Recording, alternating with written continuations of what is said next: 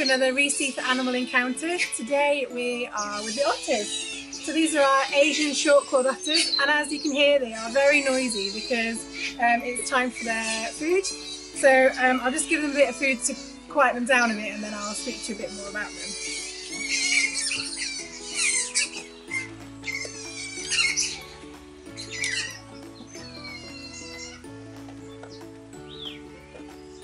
Okay, so they are from Southeast Asia and you find them in mangrove and freshwater habitats. They are aquatic, semi-aquatic animals, and you might be able to see they've got this lovely paddle-shaped tail that they use as a rudder, and they're very streamlined in the water, so they're quite fast because in the wild they have to be able to catch fish, but they also eat crustaceans and mollusks and things like that. So we give them a varied diet here at the zoo.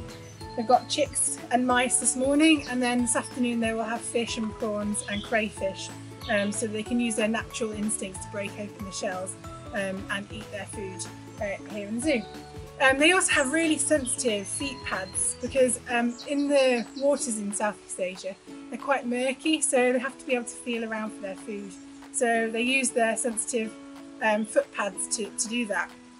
They also can live in groups of up to 15, but here we've got a family group. So we've got Abby and Wonga, who are the parents, and then we've got their babies, so we've got 6 otters here. The babies don't have names at the moment, but they will do soon. So that's Wonga, the dad, up on the top.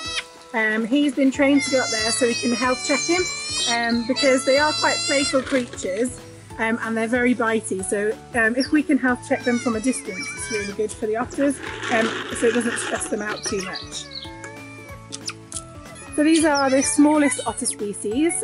We do have otters in this country, but they are a lot bigger than these guys. And they are vulnerable in the wild now due to pollution, habitat loss and overhunting. So there is a breeding species in zoos of these otters to try and up the population. And they can live up to 12 years in captivity. As you probably heard, they are very, very squeaky, and they have 12 different distinctive calls that they use for different things to communicate with the rest of their group. And because they can live in groups of up to 15, they need that communication to be able to alert the others to predators or tell them that there's food around. And so they're very playful and communicative species. They're very sociable animals.